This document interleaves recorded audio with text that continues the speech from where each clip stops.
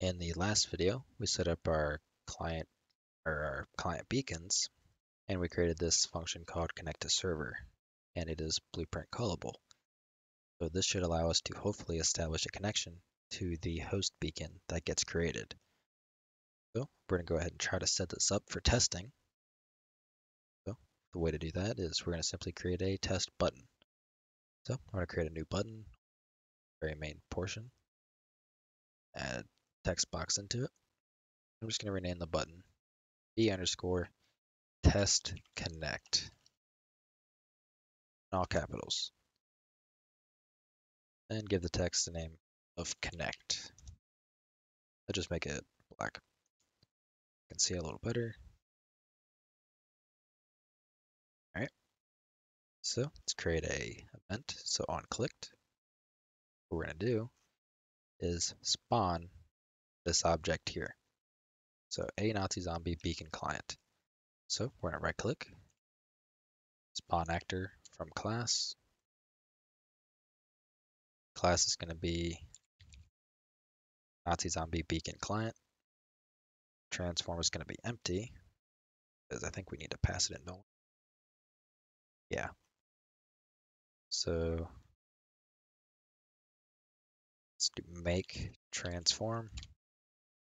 It's literally just going to be empty transform. Let's see, owner.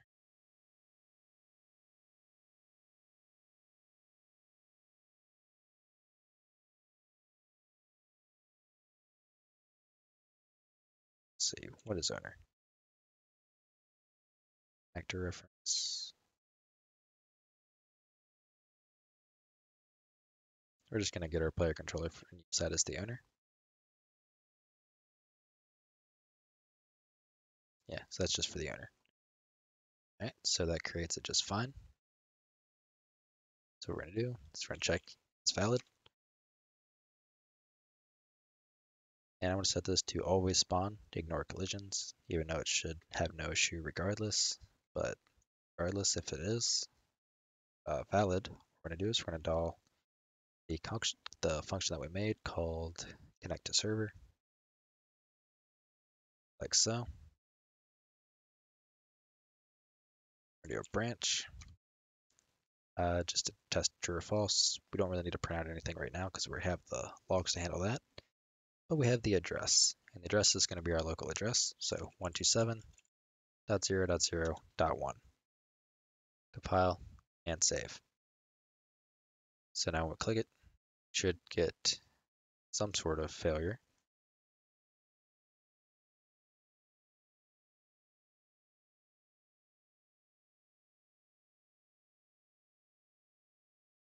Somewhere.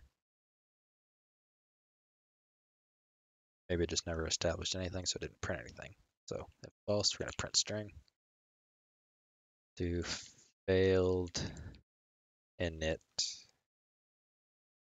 client. Set it up there for 5 seconds. Copy and paste that above.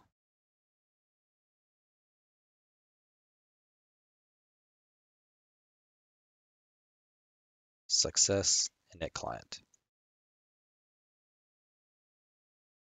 Right. Not exactly sure why it's successful, but I guess it doesn't matter all that much. So I'm going to go ahead and actually give this a test outside of the editor. So I'll launch 2 copies.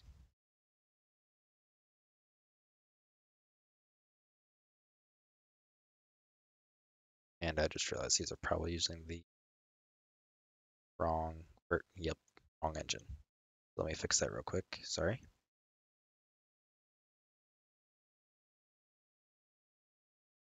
Oops. Binary 64. Oh, take me to the end. Son of a gun. So path and save.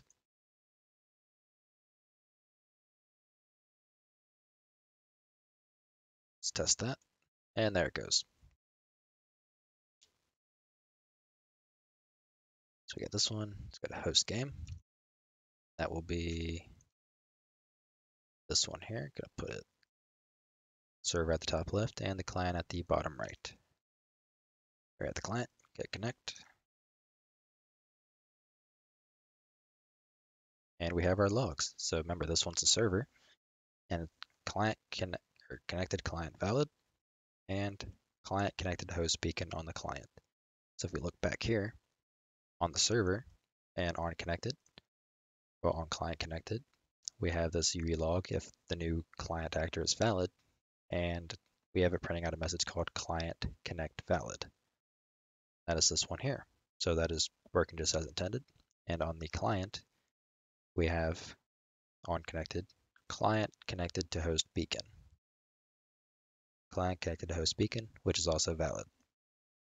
So we have determined that we have been able to make a proper connection to our host. So we have now actually been able to connect the two beacons together, which is great. So now that we have determined that we've established a proper connection, then we can go ahead and begin making RPC calls to actually work with our lobby. So I'm not going to be doing that in this one, but I'm going to leave this connect variable or connect button, sorry, out on the main menu so we can easily use this as a test. So that way we do not have to keep going here and try to find the game because we don't have a way for our server browser to properly pick that up. So once we actually get our lobby system in place and all that kind of stuff and everything working, after that's done, then we're going to be moving on to making our web API and our database. And that will allow us to, granted, that's going to be probably a pretty big portion of this, but we're going to gradually expand on it as we go. But that's going to allow us to populate our server list to be able to, find servers as well as host them and have them be advertised. So we're going to be creating our own master server essentially. But this is just for testing for now. I'm actually going to remove that little print string as that's not really needed. So I'm going to compile and save. And it's probably safe to move to the very top. Whoa. We'll move to the very top around our constructor.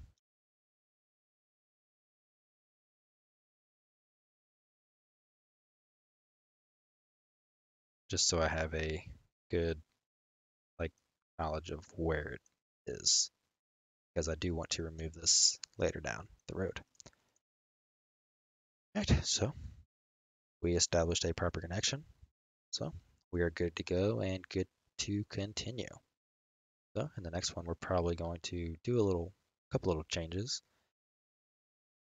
Not exactly sure what that's going to be, but regardless, I will see you in that one. So this is good.